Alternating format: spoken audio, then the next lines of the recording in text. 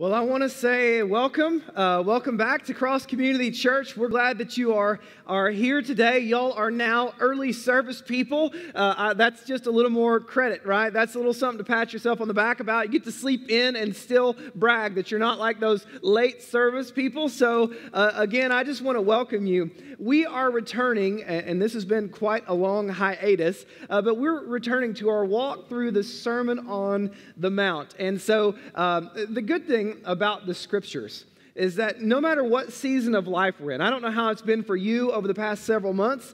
Maybe it's just been smooth sailing and easy, and maybe for you, you feel like the world's burning down around you, and you're just like, hey, this has been really hard. No matter where you are in your life, the scriptures have something to say to you. The Sermon on the Mount is the inaugural sermon that Jesus preached. He comes in particular, he's speaking to Jewish people, but through the Word of God, I believe the Holy Spirit wants to speak to us today as well. Now, here was the attitude of Jesus. No matter where he went, what city he went into, we heard this a little bit last week, but he went to all the cities and villages, and everywhere he went, as he saw the people, and listen, he wasn't looking at their externals. He wasn't looking at, hey, is your life pretty smooth right now, or is this a rocky patch for you? He wasn't looking at the externals. He was looking into their hearts, and the scriptures tell us that Jesus, as he traveled throughout the cities and villages, he looked at the people and he had compassion on them, because they were distressed and dispirited. Your translation might say harassed and helpless. They were like sheep without a shepherd. You see, Jesus looked past the exterior of their lives, the front they might have presented, and he saw into their hearts, and he saw the brokenness and the pain and the turmoil that existed there in the lives of the people. And it was into a world filled with that pain, that turmoil, that brokenness that Jesus, he steps in and he begins to teach us in the Sermon on the Mount of how we were made to live, of what the kingdom of God would look like if we all just started living in accordance with God's will. Here's what citizens of heaven should live like in this broken world that we live in. Rather than living as sheep without a shepherd, our good shepherd Jesus came and he said, hey, come and follow me. I'm the way and the truth and the life. Follow me. You're going to find an abundant life that you'll never find in anywhere else in all of creation. And so it's in that Jesus is teaching us in the Sermon on the Mount how to live. Now, there is a temptation for us. Jesus said about his church, about his people in the Sermon on the Mount, if you don't remember wherever we've been, Jesus said this. He says, you are the salt of the earth. You are the light of the world. That as believers, as followers of Jesus, we should be distinct in the world. Like there ought to be something good about us. I gave the illustration before about light and its benefits. Like salt and light, they both bring improvements, or they both bring benefits by virtue of their presence. So when I was a kid laying in bed, staring into that closet and seeing those monsters who were out to get me, that were clearly there, I'd studied for quite some time. I knew there was something in the closet coming to get me. And I would make the trip and flip on the light and realize the monsters weren't actually there. It was just in my mind. The things that felt threatening were suddenly pushed away by the light. And for us, Jesus says, we're the light of the world. We're the salt of the earth. We're supposed to bring goodness into the darkness. The world should be enriched and preserved by virtue of our presence. So again, Jesus is like, hey, you're the salt of the earth. You're the light of the world. Now, I want to teach you what that looks like, and that's where he's been teaching us. If you remember Matthew chapter 5, beginning in verse 21, he was speaking to a people who, like us, had a tendency to shrink back from being salt and light. Instead, they had a tendency to really let their salt become unsalty, and their light, they were tempted to hide it a little bit. And so he was speaking to a people who had the law of God on their lips. They could quote the verses. They knew the Old Testament. They knew the prophets. They had the law on their lips, but they didn't have the light of God in their hearts. And so here's what he says to them. Matthew chapter 5, beginning in verse 21. He says, you have heard that the ancients were told. You know the law, right? You have heard the ancients were told, you shall not commit murder, and whoever commits murder shall be liable to the court. So to a group of people who knew the law very well, they would have expressed it. They could have quoted it. When he said, you have heard the ancients were told, they're like, oh yeah, I got this one. I don't know what he's about to say, but I know the Old Testament law. To a group of people who had the law on their lips, he begins to reveal that they may not have light in their hearts. So he says, you've heard it said, the ancients were told, you shall not commit murder. And if you do, you shall be liable to the court. Jesus presses in. He reveals to us that discipleship, the abundant life of Jesus Christ, of following him, it's not found in merely managing external behaviors. I mean, very few of us think that's a bar for right behavior, right? If you could just brag on one day and be like, you know what, I hated somebody, I wanted to kill somebody, I was so furious, I couldn't stand them, I don't like people, but just so you know, I stopped short of killing them. Very few of us pat ourselves on the back about that, and yet for us as believers, we often have this tendency to ignore what's really going on in our hearts. To rather than look what's happening beneath the surface, we look at the external behaviors. Well, I didn't kill them. I didn't murder anybody today. And so Jesus, hey, you've heard it said. You know about the externals. You know the law, right? You're not supposed to commit murder, and if you do, you're guilty before the courts. But he presses in. He's teaching us that the kingdom of God is not found in merely managing external behaviors, but it's found in having a transformed heart. So look what he says in verse 22. He says, but I say to you that everyone who is angry with his brother, angry? Everyone who is angry with his brother shall be guilty before the court. Whoever says to his brother, you good for nothing, guilty before the court. And whoever says to his brother, you fool, is guilty before the courts. Jesus, here the law says don't murder, and I didn't murder, right? I'm justified. But again, he's not interested in teaching us how to conform externally to the law. Jesus wants to transform our hearts. So he pushes further. He would say, have any of you been angry with your brother? Have any of you been watching the news coverage lately and heard one of the people talking on television and thought, you fool? Have any of you maybe been watching the YouTube video or the news clip and you saw the people burning things down and rioting, maybe even looting, and thought, those good for nothings?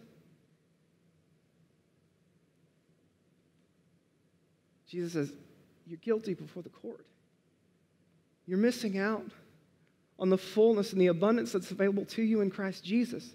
There's something broken in your heart that needs to be dealt with, that needs to be set free. You see, a heart that is full of murder or anger or bitterness or unforgiveness regarding your brother as good for nothing is not a heart that's free. It's not a heart that belongs to God. You may have grown up in church. You may be able to quote the verses. You may have the law on your lips. And Jesus would say, but do you have the light of God in your hearts? Are you the salt and light of the world? Or has this thing happened to you where the salt has lost its saltiness?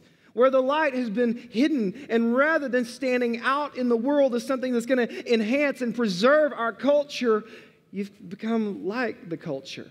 The light has been hidden. The salt is losing its saltiness. So maybe for us as believers today, a couple of thousand years after Jesus, in the midst of what is a difficult season for many of us, the question that we have to ask is, am I being salt and light, or am I being conformed to the culture? Am I patting myself on the back that I haven't killed anyone today, or have I really allowed the light of the gospel to look inside my heart? Is there bitterness and anger and unforgiveness? Is there hatred? Am I regarding my brother as a fool or a good for nothing? As the church of Jesus Christ, we've been called to be the light of the world, that when people see us, they see something different in us.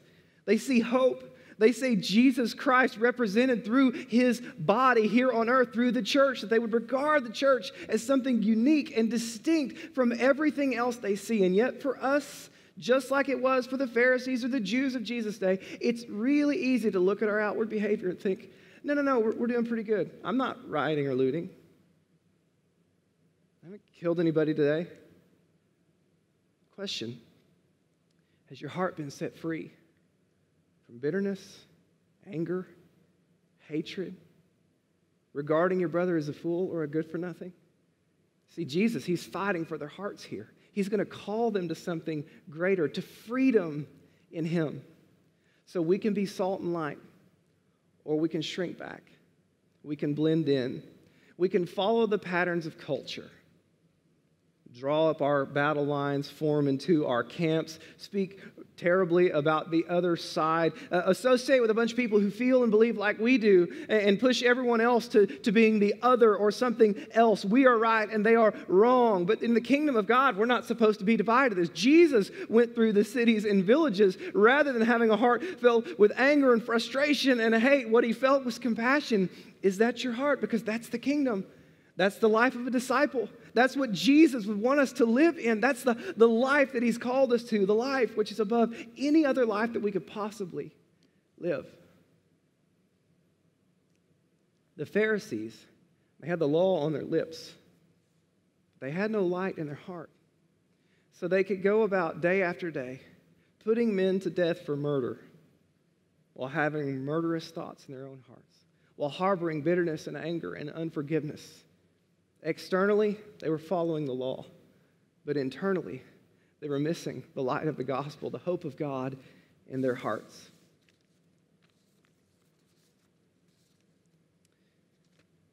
Jesus continues on. We're going to skip through a few verses. That was kind of a recap of where we've been. But in verse 33 of Matthew chapter 5, he's going to hit another topic. And it's one that seems kind of foreign to us. You may not understand what's going on at first, but in Matthew chapter 5, verse 33, he hits on another one. You have heard it said, you got the law on your lips. You probably know this. You've read the 10 Commandments. You have heard it said, the ancients were told, you shall not make false vows. Now, Jesus is actually paraphrasing, which means this would have been completely common knowledge among any Jew back in the day. They all would have understood what was being talked about here. You've heard the ancients were told, you shall not make false vows, but shall fulfill your vows to the Lord. Now, this is Leviticus 19, obviously in the 10 Commandments. We don't bear false witness. Leviticus 19, you shall not swear falsely by my name. And here's what's going on. Now, we don't have this in our culture, so it's going to feel a little bit foreign to you. But they were making vows to one another, and there was an intricate system of determining how binding a vow was. Now, most of you made vows when you got married and probably have never done that otherwise. If you're a soldier, you might have done something like this and enlisting into the military or been sworn into office. But most of us, we don't spend a lot of time making vows. But for the Jews, again, there's this intricate system of knowing how binding your vow was. And so you could determine whether or not you were bound or how bound you might have been. This should feel great to you because it was. You could determine how bound you were to keep your word by how closely the thing you swore by was related to God's name. That's how it works. So here's an example. Look in verse 34. Jesus says, I say to you, make no oath at all, either by heaven, for that's God's throne, or by the earth, for it is the footstool of his feet, or by Jerusalem, for it is the city of the great king. And don't make an oath by your head, because you can't turn a hair black or white. If you want a further treatment of this, if you fast forward Matthew 23, verses 16 through 22, here's how another example of how it worked. If you swore by the temple of God, you weren't bound to keep your oath.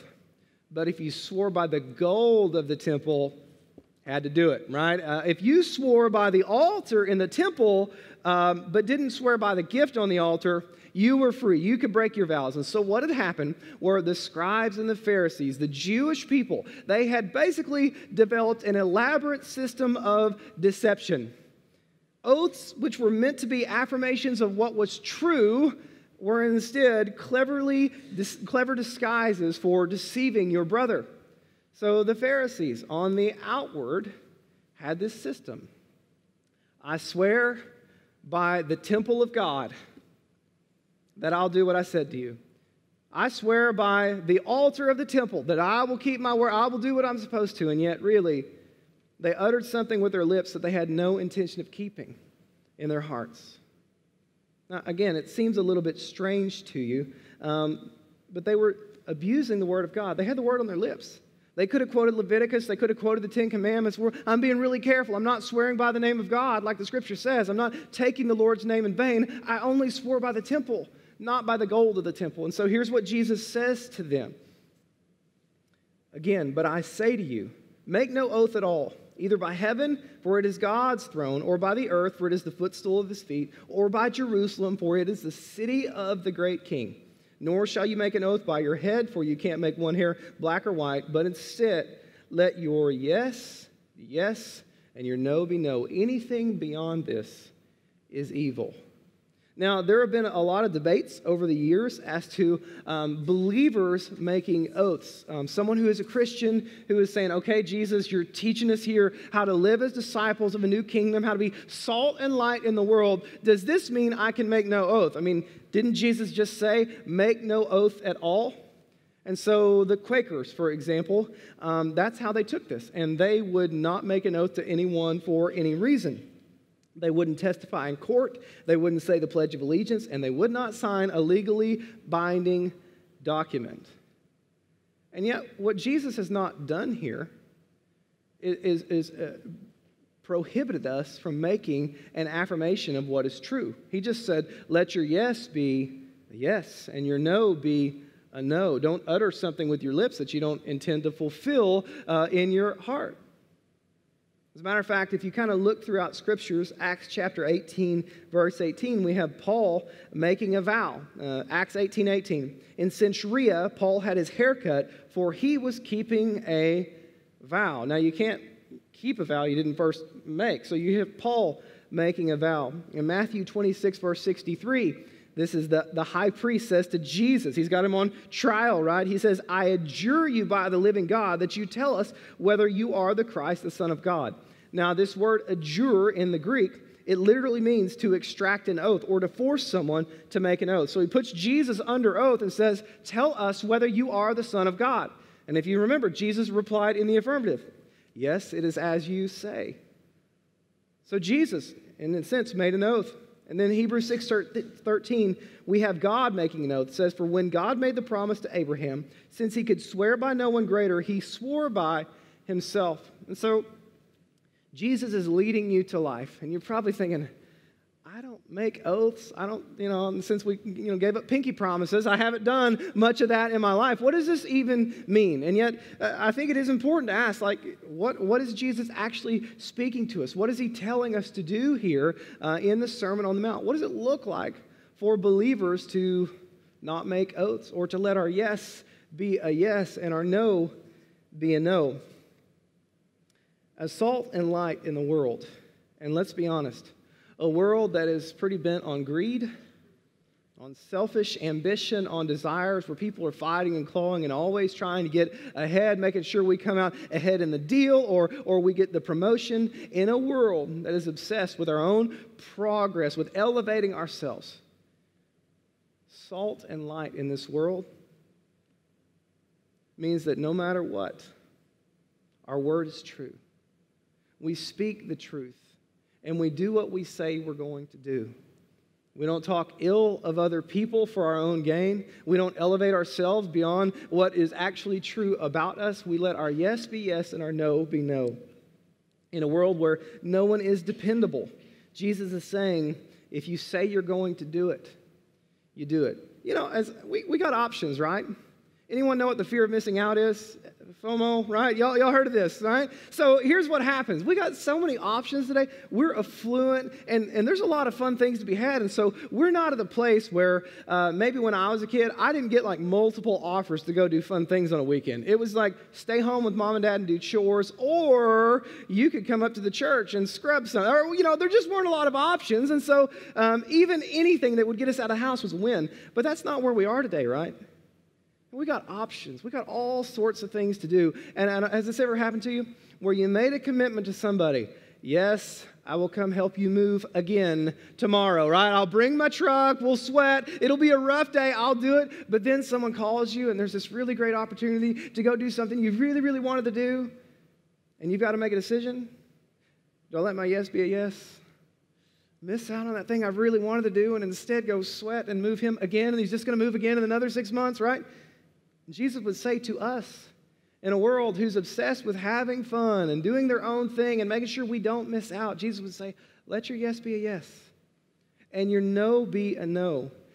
And even more so, has anyone here learned to be kind of non-committal? You know what I'm talking about? Where people are like, hey, you want to come over and hang out? And you're like, well, yeah, maybe I'll think about that. And you're like, anything you can do to not obligate yourself to have to show up at their house. Jesus would simply say to us, let your yes be a yes and your no be no. Salt and light in this world literally just simply means doing what you say you're going to do. Being willing to put yourself on the line and say, yes, I will be there. Like, I will do the thing. People can depend upon me. The world should look at the church of Jesus Christ and think, man, I wish I could do more business with people like that. We should be the first people they would want to call. When it's time to go to work, we should get there early and say, we should be people of integrity who do exactly what we say we're going to do. And they know when we say no, it's a no. And when we say yes, it's a yes. So, the sermon today, you guys, we can break the huddle here in just a minute. You can go out and just let your yes be yes and your no be no, and that could be enough. Honestly, it's challenging for us as a church to do what we say we're going to do, to not be flaky people, to not deceive others for our own gain. But I think there's something deeper at work in this text. There's something else going on here that I think we need to look into, because doesn't this seem crazy that religious people would have an intricate system of making oaths and, you know if you're bound or you're not bound, and really you don't know if you're bound or you're not bound, but you can basically wiggle your way out of any situation. It seems crazy, doesn't it? This is what happens when we have the law of God on our lips, but no light of God in our hearts. This is what happens when our hearts aren't being transformed. We find ways to work ourselves or work our way around the clear teachings of the Word of God. Has anyone ever encountered a text that you read in Scripture and it's Jesus teaching and you're like, I don't want to do that. And so we kind of find ways to justify not being obedient. We find ways to let ourselves continue to hate our brother. We find ways to excuse the little lies.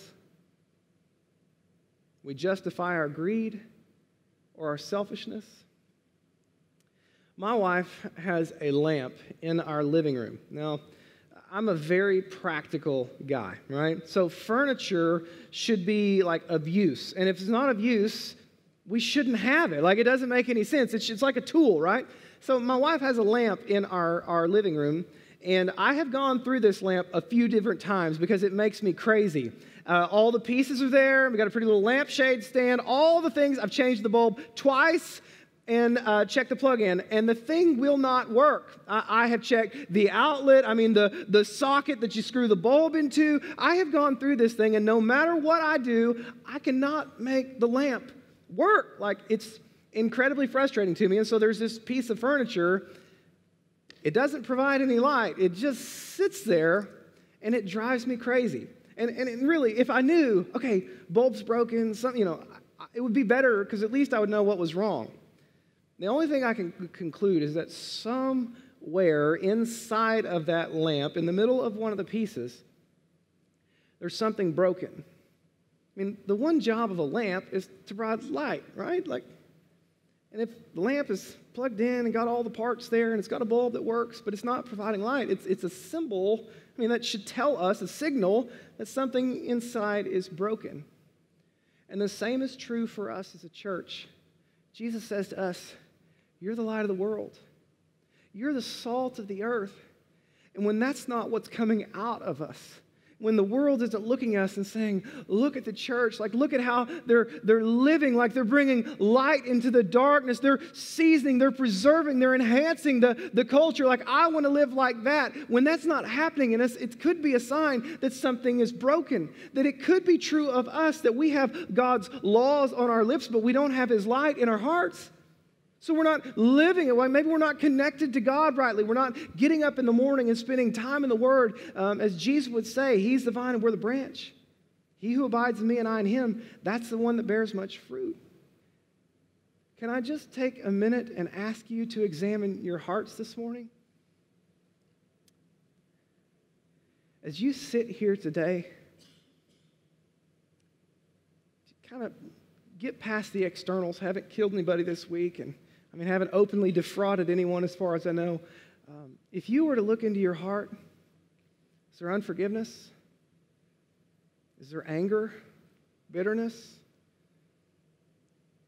You thought of anybody, you fool, and you good for nothing?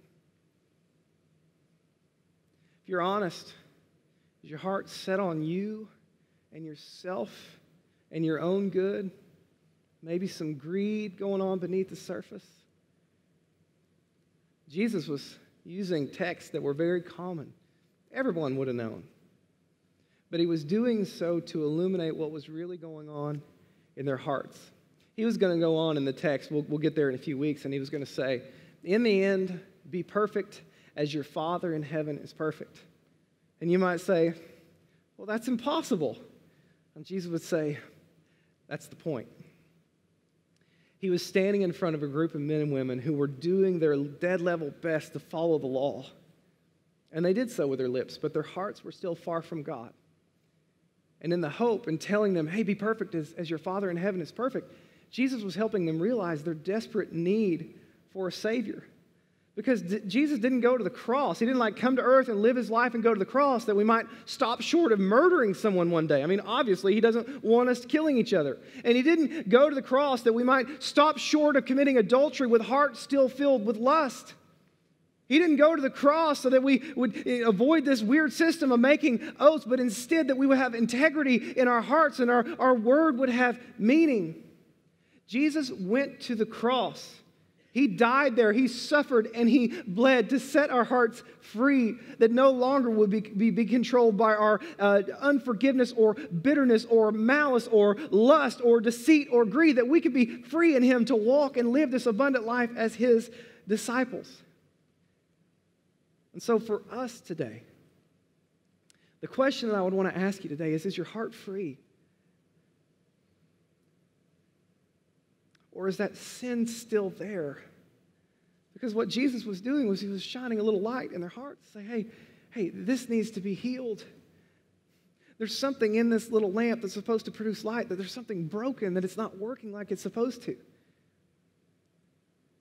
So in our response time today, there are two options for us.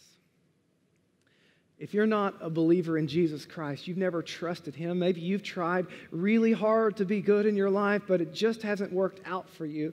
If that is you, then today I want to invite you to place your faith and trust in Jesus Christ. Jesus was the Son of God who came in flesh and lived a perfect, sinless life on this earth. He taught us how to live. And then he went to the cross for us to make an atoning sacrifice for our sins. For those of us who have placed our faith and trust in him, the scriptures say that Jesus, God took our sin, he placed our sin on Jesus, and he credited the righteousness of Jesus to us. So it's not as if we haven't sinned. It's merely that our sins have been atoned for. And if you're here today and you've never trusted Jesus, I want to invite you to trust him. To acknowledge your sin before God. Be like, you know what? I do okay on the exterior, but my heart is not where it should be. I want to invite you to trust Jesus today. We're going to have a time of response and invitation. If you want to know more about what that's like, I'll be up here. We have people that would love to visit with you and share with you about how to begin walking as one of his disciples. But for those of us, we've been in church for 5, 10, 20, 30, 40 years. We need to let the light of the gospel shine into our hearts and not merely settle for what's on the exterior, but to look inside of ourselves, to acknowledge the anger and the bitterness and the unforgiveness, maybe the greed, the selfishness that might exist there. Confession, in the Greek, it's homologeo. It just means to call it what it is, to say the same thing that God says about your sin, to come to God once again and say, hey, there's this sin here. And God, I want to turn away from that. I want to repent of it, and I want to begin walking in your abundance. I want to be salt, and I want to be light, but I can't do it apart from you. So today, the invitation for you in this time of response, we're going to have the band come, they're going to sing, is just to do business with God, to offer your heart to him in obedience. If you need to be saved, I'll be here. I'd love to share with you. If you need to repent, I would love to pray with you. The person next to you in your seat or your row would love to pray with you. But you respond in obedience to God. Let's pray. Father, we're thankful for your word. For how, Lord, you're not a God who it's a letter of the law, and if we can't fulfill it, then we're hopeless. But God, you're a God who died for us that we might find life, and that our hearts might be set free from sin and brokenness and pain, God, that we might find healing and find abundant life in you. And so, Lord, in this church, I pray that your name would be lifted up. I pray that we would be salt and we would be light. If there's anyone here that doesn't know you, I pray that today would be the day of salvation for them. And I pray this in the name of Jesus Christ. Amen.